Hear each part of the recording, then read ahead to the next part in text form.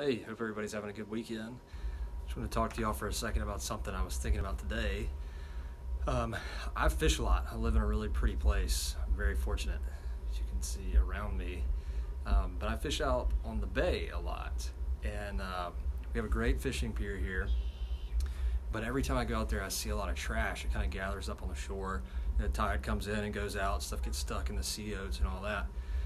And so I've been living here for 3 months. And every time I look at it, it's kind of one of those things that you think like, man, somebody should do something about that. And I got to thinking about it today. I had some time. You know, it's a Saturday. I planned on fishing, but I figured I might as well take a bag out there with me and clean up a little garbage.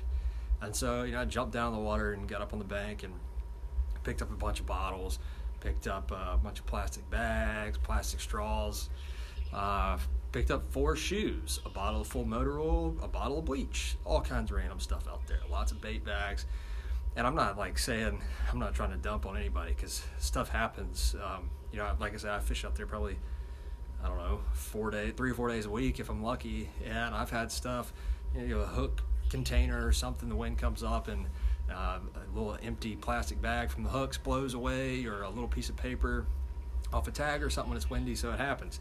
Understand it, and that's I think probably accumulation of a lot of time out there. I found stuff that's not even being made anymore, some kind of spray can of something that I'm pretty sure was probably outlawed in the 90s.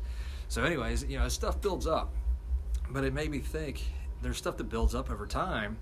And it took me probably 30 minutes to pick up, this big laundry bag full of garbage.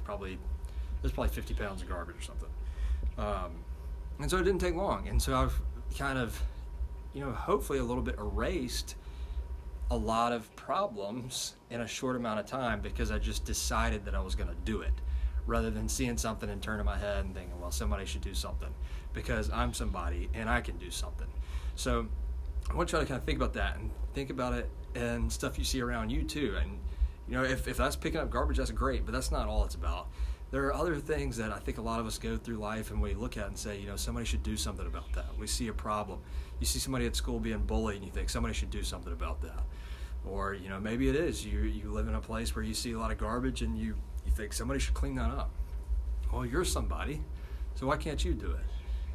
Why can't you stick up for somebody else, or why can't you pick up the trash, or whatever it is? And maybe it doesn't take you long to erase the accumulation of a lot of problems over a lot of time. So, I've talked to people in the past and I tell them, any situation you go into, you have the ability to have a massive impact. And I really strongly believe that. You just have to make up your mind to do it.